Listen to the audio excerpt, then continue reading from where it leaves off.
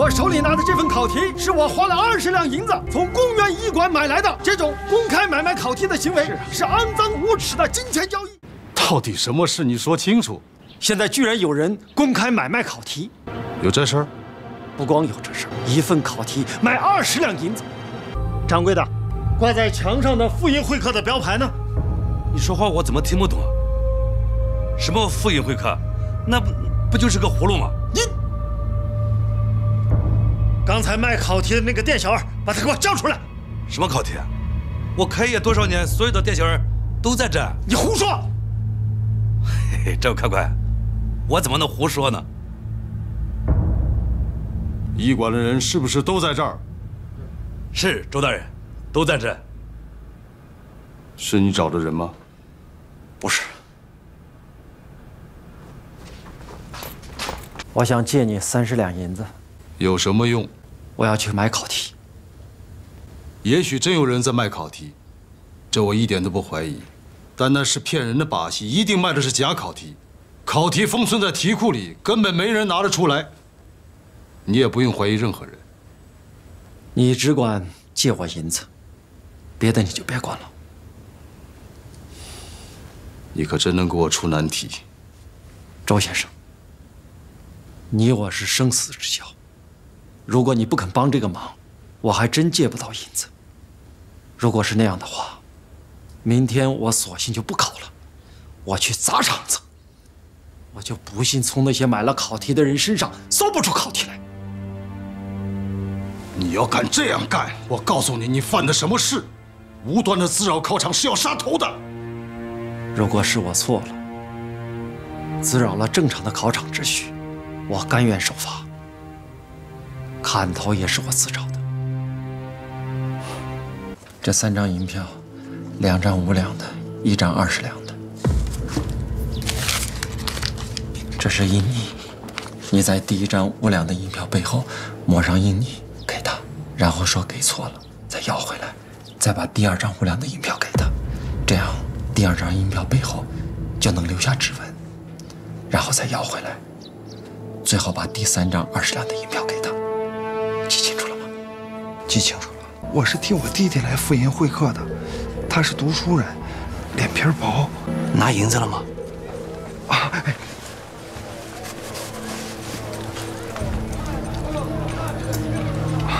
客官，来里边请。哎，怎么样？事情办成了。玉磊，你办了一件天大的好事。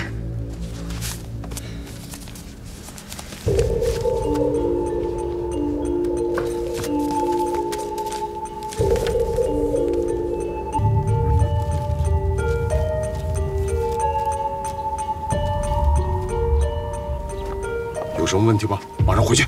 赵大，我已经用你借我的30两银子买到了考题，而且还拿到了店小二的证据。这份考题与今天的考题一模一样。成龙干什么去了？你想干什么？你们必须停止今天的秋闱考试。停止秋闱考试，后果多么严重，知道吗？你指什么后果？今年的秋闱恰逢康熙皇帝登基，其实是一场皇上恩赐给全国学子的恩科。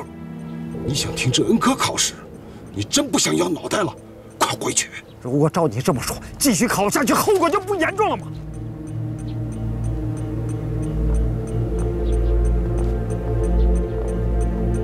学政大人，不好，成龙要惹祸，他要出事。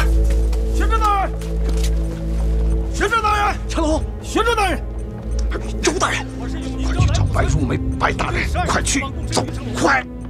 我有重要的事情向你禀报。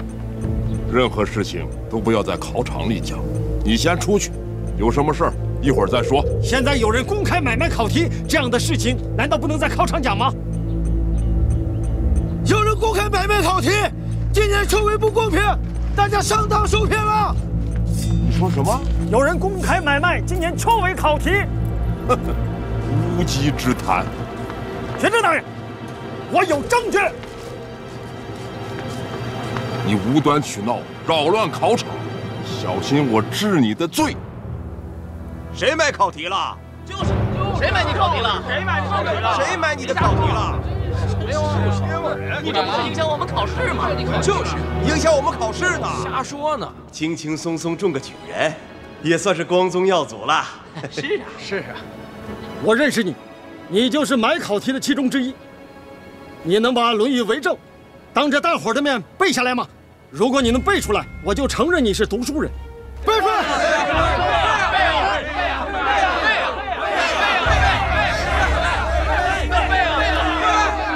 学子们，这里是大清皇上和朝廷为国家选拔人才的神圣之地。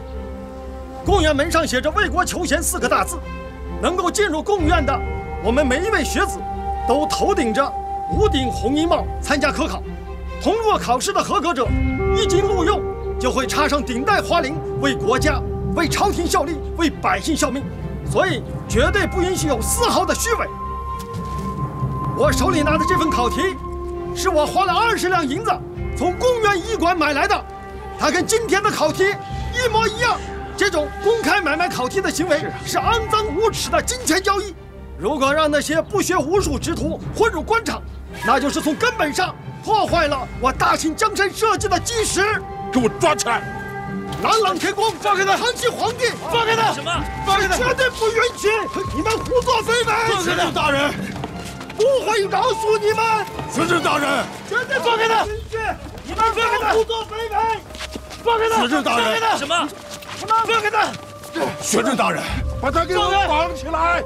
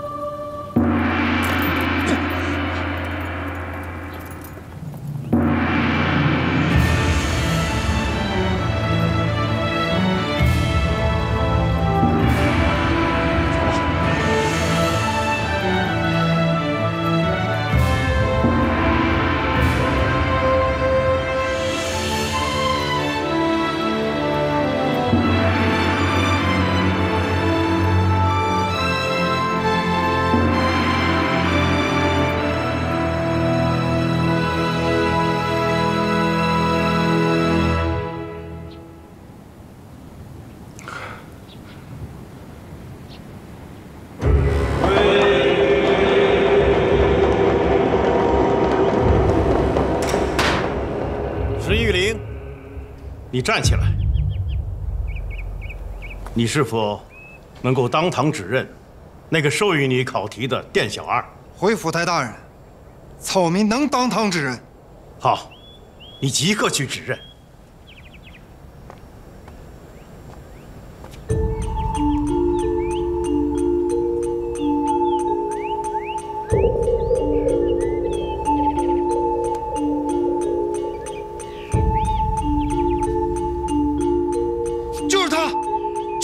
考题卖给我的，你血口喷人，我根本就不认识你！大胆，跪下！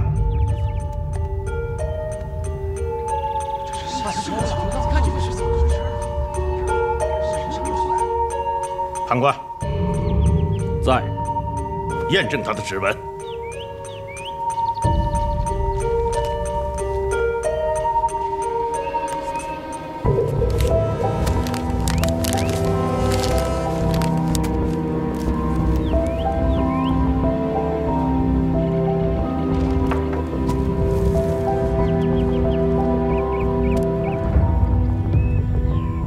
台大人，我所看到的指纹与这张银票上的指纹完全吻合。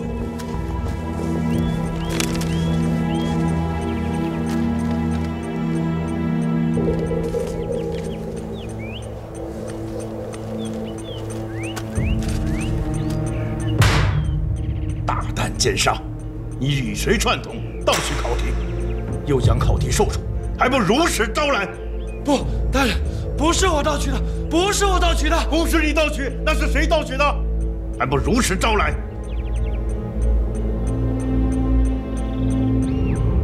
是他，是我们掌柜的！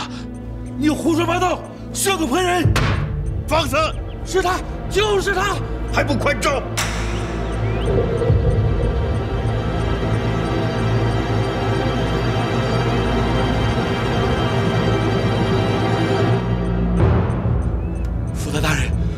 我交代，公务员一贯所有考题，全都是，快说！我这全都是好清白，好大人。他私下将考题交给小人，收取所得一两，我们只得小份儿，大份儿全归好清白好大人所有。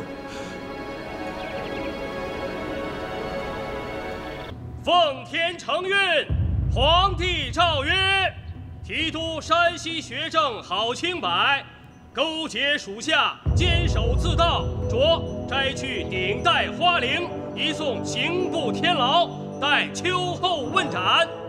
太原贡院驿馆掌柜好清白，一点都不清白。康熙皇上虽然年岁不大，但给予这几个人的处罚都算不轻啊。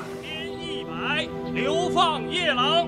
山西学政衙门副学政周瑞和虽自身清白，但为职不任，致使辛丑恩科废试罢考，着加号1月，编50，革职为民，发回原籍，永不去用。这是为何？周大人无罪，他没有参与买卖考题之事。于成龙，你想抗旨不成吗？还不赶紧跪下！这个于成龙有谋杀气，他是记吃不记打呀！跪下！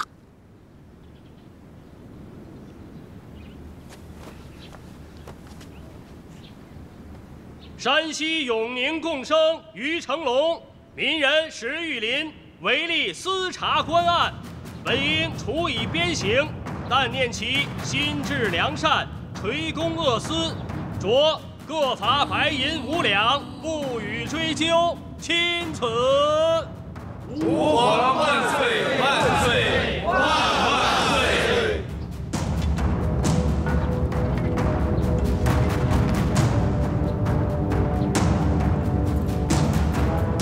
快点！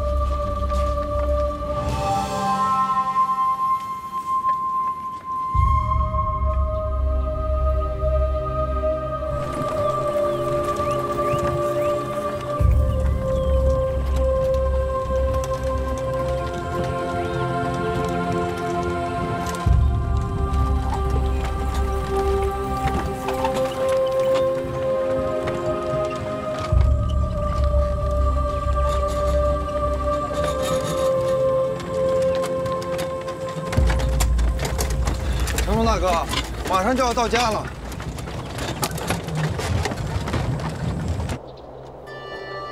少小须勤学，文章可立身。满朝朱子贵，尽是读书人。自小多才学，平生志气高。别人怀宝剑，我有比如刀。朝为天舍郎，目登天子堂，将相本我中，男儿当自强。一许登科日，双亲未老时，锦衣归故里，端的是男儿。娘，成龙他们真的回来了。他爹，怎么都回来了啊？娘，你先别叫娘，说说，到底出了啥事儿了？考场私卖考题，我把考场给缴了。那你没事吧？私卖考题，晋阳、吉人，成龙说的是真的吗？是真的。